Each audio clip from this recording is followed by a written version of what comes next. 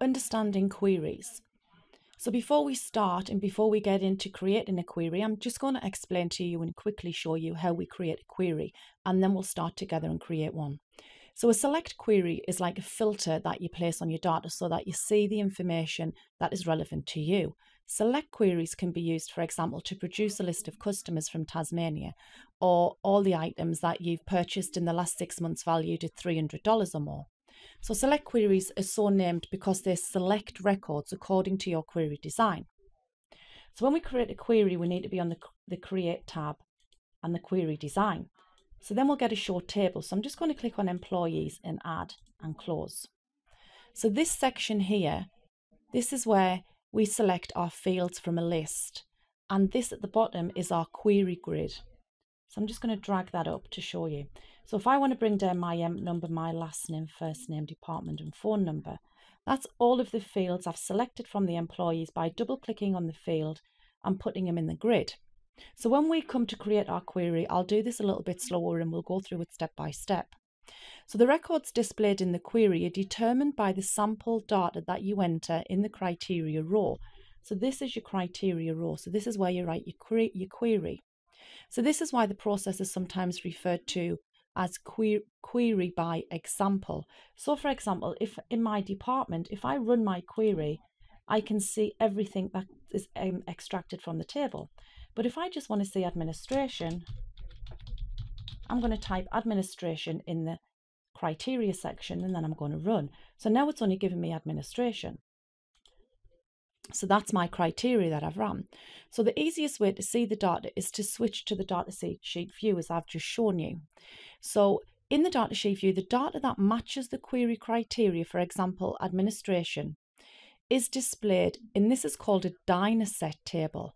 So a Dynaset is a subset of the full table of data. However, it's still a live set of data.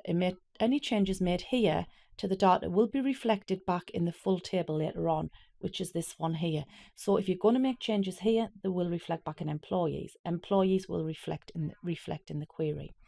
Okay, so I'm just going to close down this query without saving, and we will work on creating our first query.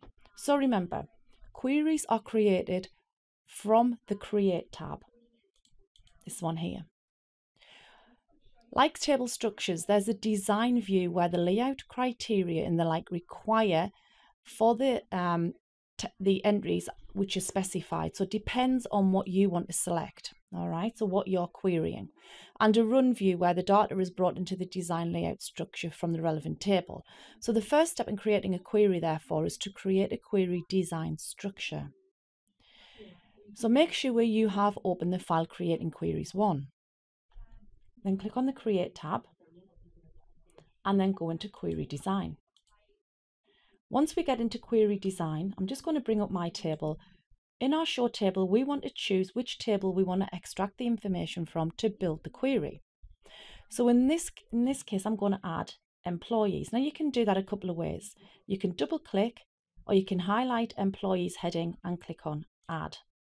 So we've added the individual table to our query. Now I'm going to close. So I'm just going to bring my query grid using my black arrow and line. I'm just going to bring it up. Can you see that? You've got your double-headed arrow in the dash across the middle.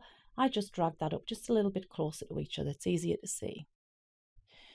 So once you've done that, I'm going to click in the field listing and double click on emp number and it brings it down. Then I'm going to do last name, then first name, and then department. So you can see I've brought down last name first, then first name. I don't have to bring them down in order. So then I need to type my query. So what am I looking for? So if I'm looking for department administration, I need to type this in the criteria row. So the criteria row is where you will type, and that's where you can find and filter from. So then I'm going to run my query. So I've just run my query, so it gives me administration. So I'm going to go back. So if I want to take out the information, all I do is highlight and delete. So I'm going to save this query, and the reason I'm going to save this query is I'm going to use this query multiple times. So to save the query, it's going to right click and save.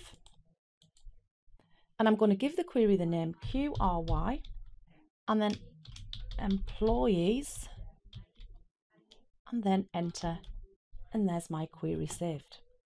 So when I right click and close my query, I've got my query there for me to work back with. So what I've done is I've just saved my query, and that is my main query that I'll work from each time. And that query is linked to the employees table.